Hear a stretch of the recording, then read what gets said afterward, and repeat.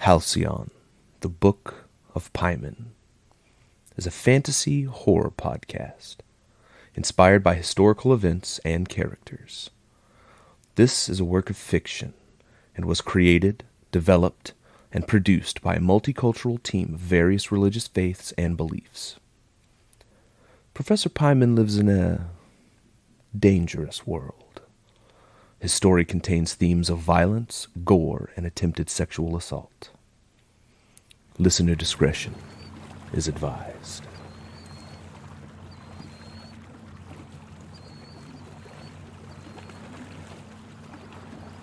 He had to go. Yes. Quicker than I had hoped, but he tried to touch my girls. And you know I can't allow that. Ha! Barely even worth the effort. These humans are weak tea indeed. Gideon, you know what to do. Do make sure to remember to weigh him down properly. We don't need any questions. Oh, and sell us pocket watch. You need a new suit.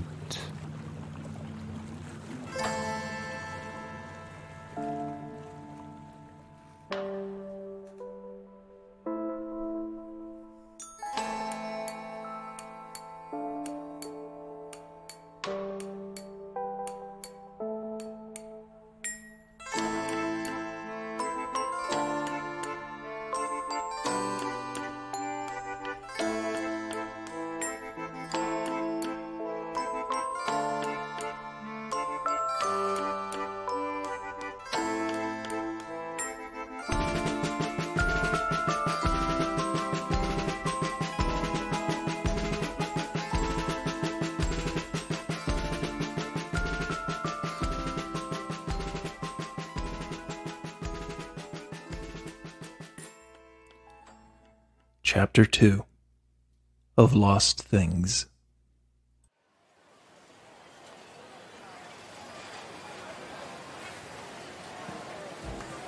Sydney had instructed Calliope to wait for him by the performer's entrance after the final act, which she did, marveling at the fantastical costumes and gawking at the menagerie of animals.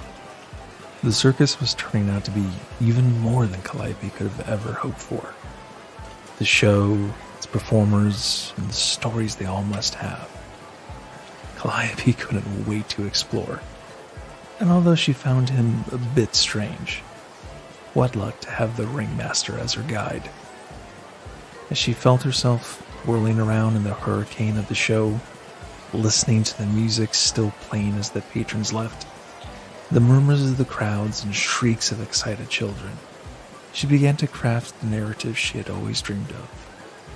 Perhaps a place where she was wanted, and a place where she belonged. Sydney eyed the pink flower in his niece's hand and beamed. So, what did you think of my beautiful girl? She's quite something, isn't she? Went through quite a lot of trouble to get her. Not every circus has an elephant, let alone a place like our little operation. But I insisted. Calliope had never seen an elephant in real life before, and Essie didn't disappoint. During the show, the majestic beast had leaned across the front row and handed Calliope a carnation, delicately clasped in her coiled trunk, to the delight of onlookers. The audience was spellbound, and so was Calliope. Oh yes, she's amazing. And the horses, and the acrobats. Those women were so completely breathtaking. They made flying on the trapeze look like nothing at all. Is this what it's like? Every single day? Sydney lifted the flap of the tent for her, and they ducked inside. People, animals, and props rushed around her in a blizzard of activity. Painted faces, spangled costumes, feathers, and swishing tails all melded into a cacophony that was a true carnival. all apprehension she possessed about her new family was forgotten when Sydney led her through the throng of performers and roustabouts, introducing her to so many people that she at once lost track. She tried to keep a mental list of a veritable jubilee of names and worldly accents. The lion tamer, from Germany, she thought. The dog trainer, from Norway. Oh, the beautiful flying sisters. Sydney waved them over, and Calliope gaped, still mesmerized as they glided through the chaos to where she stood with the ringmaster. Even on the ground, they still seemed to move as one. Calliope! Meet Feodora and Feodossia, her sister. The fair twins. Our queens of the sky. The sisters both bowed graciously to Sydney's guest, and Calliope stared, transfixed. Up close, everything about the twins seemed to shimmer, from the glossy hair to their pale skin and bright eyes and intricate costumes. Calliope suddenly felt very self-conscious and drab amidst all the splendor. She patted her light blue overcoat in an effort to somehow feel more presentable. As if reading her thoughts, the first sister, Feodora, gently plucked the carnation out of Calliope's grasp, snapped the stem, and tucked it behind Calliope's ear with a smile. Then each of the sisters took one of Calliope's hands. Feodora gave Calliope's hand a little squeeze, praising her quick handiwork. She planted a light kiss on Calliope's right cheek, while Feodossia followed suit on the opposite side.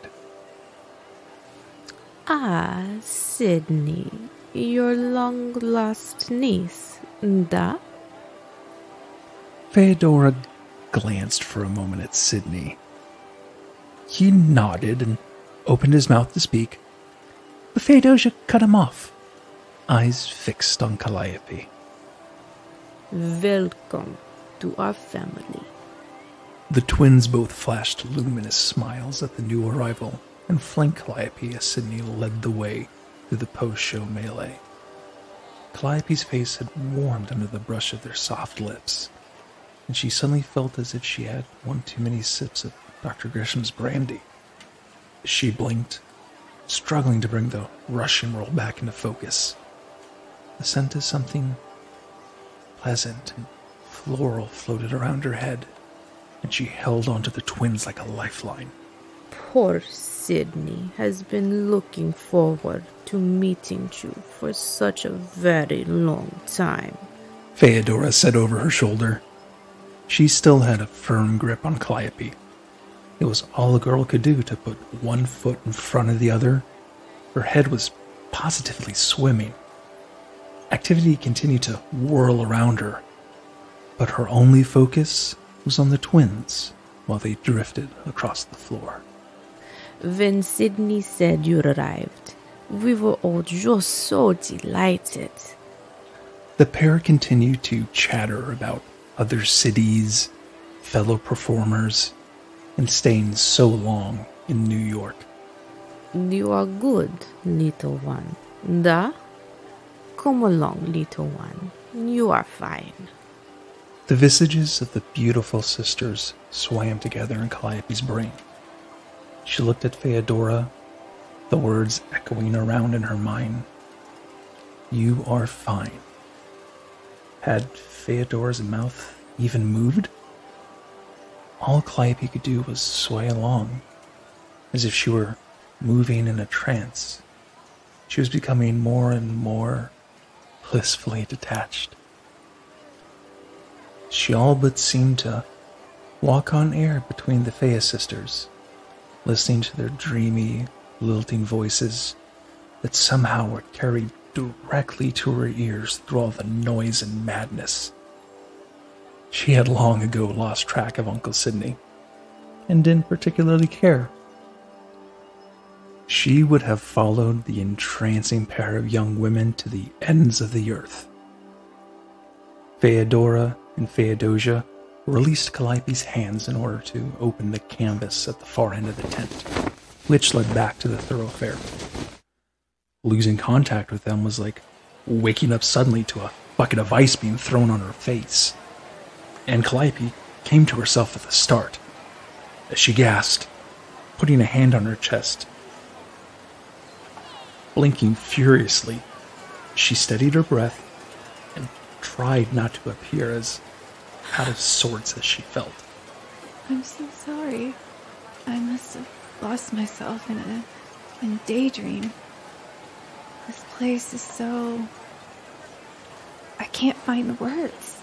I want to be a writer, and I can't find the words. It happens all the time. Feodora winked. Do not worry. Feodossia agreed. They stood in place like guardians, about to ask a riddle for Calliope to pass. Together, they regarded Calliope for a long moment, then pulled on the canvas. Have you been to see our professor? As if on cue, the striped fabric parted to reveal the dark countenance of one Professor Paimon, with Sidney Calbus at his side. The professor's smile was barely visible under the shadow of his hat. There you are, young lady. I see my lovely girls have made your acquaintance. I do hope they are making you feel most welcome here. Calliope managed a small sound that resembled a yes, but was not inclined to step any farther. The twins now stood on either side of Paimon, silent sirens who were still calling to their guest, enticing her to move. Walk with me, Calliope. With us. He nodded to Sidney, who theatrically danced backward and offered an arm to his niece. Paimon turned to the two acrobats, who now rested close together, like birds perched on a wire, poised with both pairs of bright eyes still fixed on Calliope. Thank you, my loves. I'll see you back at the tent. Miss Calliope, Sidney, and I have some business to attend to at present. The twins bowed their heads, and the professor stooped to kiss each crown of shiny, pale green curls, and the pair turned to leave. Before Calliope could blink or beg them to stay, they were disappearing behind another tent. Do pobaczenia, dear Calliope. We'll see you soon, drużak moje. Paimon's smile was all but ghostly in the shadows. The sculpted scorpion on his walking stick seemed to wink in the fading light of the evening. He skirted Sidney to catch Calliope's arm on the other side, as one cuts in during a waltz. The thoroughfare was becoming increasingly deserted, as more patrons filed out toward the gate. Come along. We have much to discuss. Yes. Much to discuss indeed.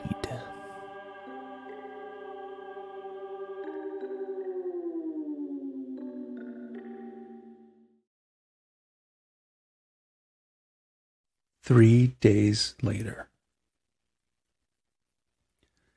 In the days after she first visited the circus, everything in the outside world was dulled to Calliope.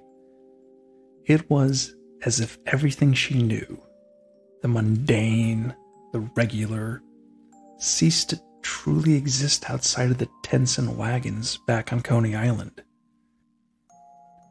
As she stood alone in the brownstone row home she had shared with her guardian downtown, alone in her room, she realized that the house seemed very much the same, even though Calliope had packed up all her worldly belongings.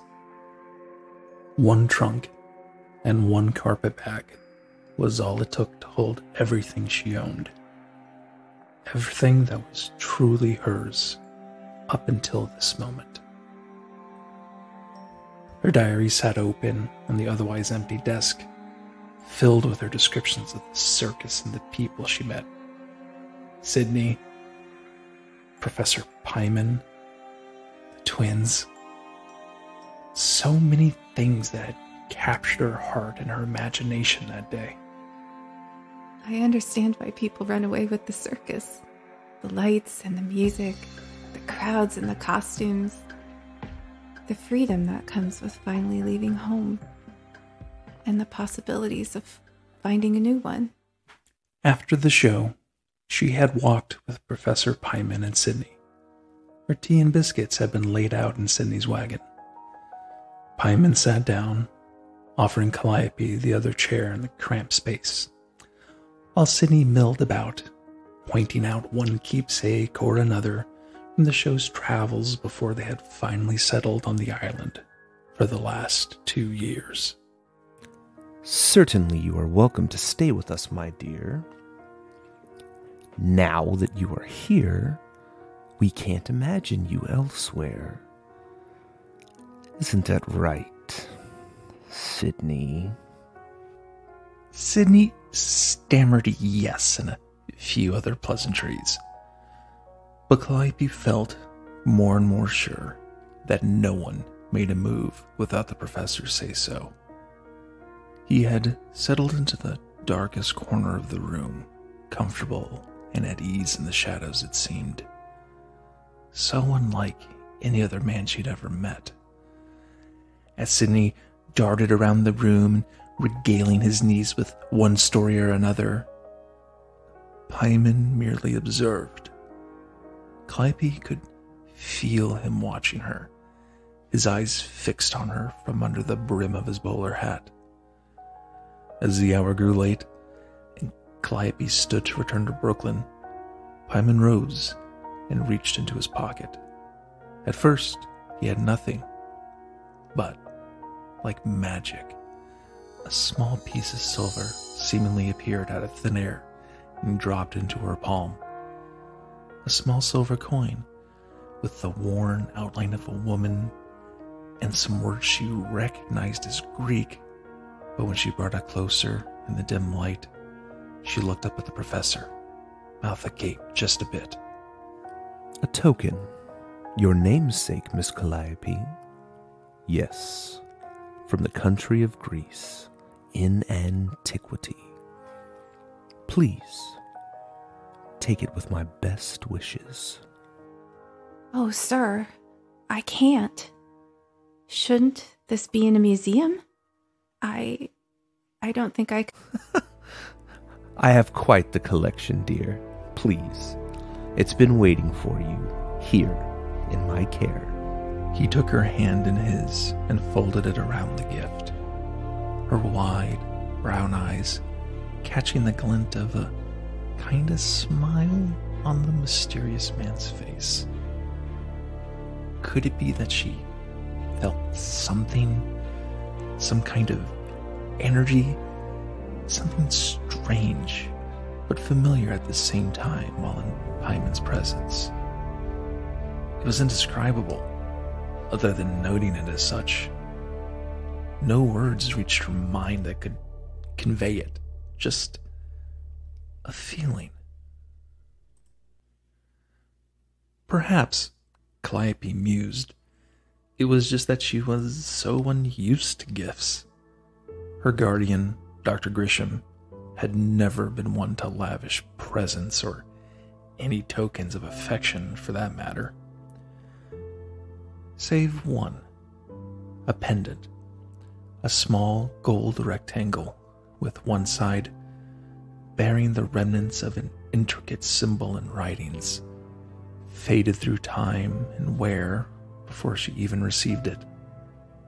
The other side bore lines of what could have been an antiquated script. But no one, not even Dr. Grisham, or one of her many history teachers or professors, could identify the language or its meaning. Whatever it was, Dr. Grisham had been most insistent that she wear it always. On one occasion, she had removed it when her guardian, uncharacteristically home for more than a few days, saw fit to take her to the opera to see a performance of Faust on her 13th birthday. The housekeeper, and also her true caretaker, Mrs. Porter, had made her a lovely new dress. She felt very grown up in the fashionable gown, full of ruffles and lace, and a sheer fabric that buttoned high on the neck. And where's your medallion? He bellowed when she came downstairs. No compliments, no niceties, or other observations about her appearance. Calliope opened her mouth to respond while simultaneously pointing up to her bedroom, but he didn't wait for a sound. Go and get it. I never wish to see you without that bit of jewelry about your neck. Do you understand me, girl? Yes, sir. She ran back upstairs to do as she was bid. All told, it was quite possibly the longest conversation she'd ever had with her enigmatic guardian, such as he was. Back in the here and now, Calliope was once again in her desolate room. Opening the trunk back up, Calliope touched the small piece of metal at her throat. Her fingers moved blindly over the familiar indentations and edges, still unable to decipher their meaning. She touched the chain, the delicate links of gold that hadn't left her body for more than a few moments for as long as she could remember. Should she ask the mysterious Professor Paimon? Perhaps he would know. But for now, Dr. Grisham wasn't here any longer, was he? As terrible as his death had been, still no murderer had been caught. Calliope took a deep breath. She followed the links to the back, fumbled for the clasp. Perhaps it was an act of defiance. Perhaps it was the urge to move on from this life, this house, so full of questions and loneliness and strangeness. Her index finger found the metal clip and she caught it under her fingernail. Just one quick movement and... Miss Calliope? Hello? Although the voice was soft, loud enough to be heard, but gentle and deep at the same time, it was a strange man's voice. And she was here all alone. An icy wash of fear and adrenaline consumed her as the footsteps drew nearer, heavy as they made their way down the hall. She dug through the carpet bag, looking for anything. A letter opener, a hat pin, but only came up with a handful of handkerchiefs and stockings. Before she could look further, he was there. He filled the doorway entirely with his broad shoulders, having to dip his head to avoid hitting it on the entryway. Even in a smart tweed suit, without the leopard print costume, she recognized him from the posters at the circus. The Colossus, Professor Paimon had called him. But now, he stood awkwardly in the hallway. He merely ducked forward, newsboy hat in his hands. He stepped through the doorway and somehow unfolded to a greater size. I'm sorry if I gave you a start. The professor. He sent me to help you fetch your things. The words took a few moments to register, and Calliope shook her head as if clearing a mental dust, much like the real particles that floated through the bare room in a sunbeam. She walked towards the now familiar stranger and offered a hand. Of course. How kind. Calliope, Calibus, now I suppose. The dark-haired man looked not much older than Calliope's 18 years, and certainly handsome in a way that made Calliope feel the blood rush to her cheeks. He quickly replaced his hat and offered his own hand in return. Pleased to meet you, Miss Calibus. They just call me Gideon. From the south? Gideon? Just Gideon? Texas, Miss Calliope. I'm from Texas. Born and bred. So, you'll be staying with us then? I haven't fully decided, but I don't believe I've many other options at the moment. I never realized poor Dr. Grisham didn't own this house, and the landlord only gave me until the end of the month. So, I must leave. Well, I know the professor hopes that you will be staying with us. Which reminds me, a man gave me this on the way in.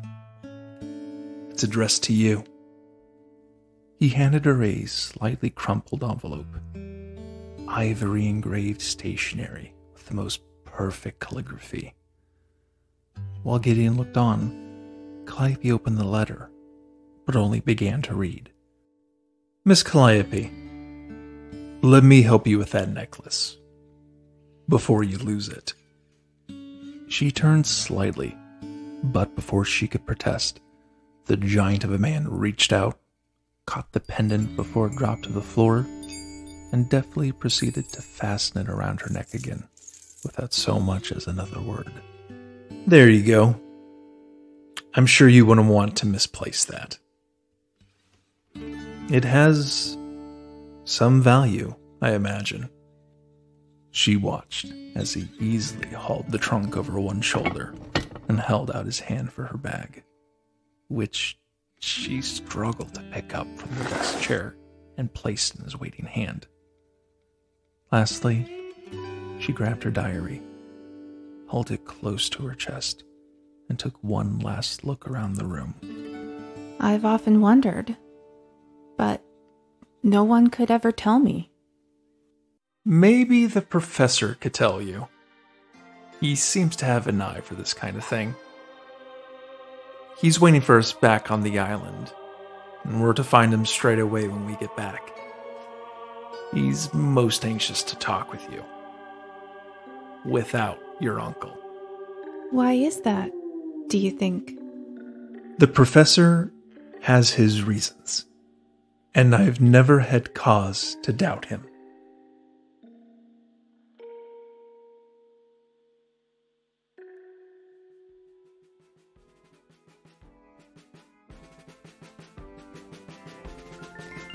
Halcyon, the Book of Paimon podcast, and all its entities are a production of Paimon Media, LLC, all rights reserved. Halcyon, the Book of Paimon is written by Shannon Lynn and James Gray, directed and edited by Jared Huffaker, music and sound effects provided by Epidemic Sound. All episodes are available wherever you listen to your favorite podcasts. And Professor Paimon asks for you to please rate, review, and subscribe, and visit halcyonpodcast.com for more information.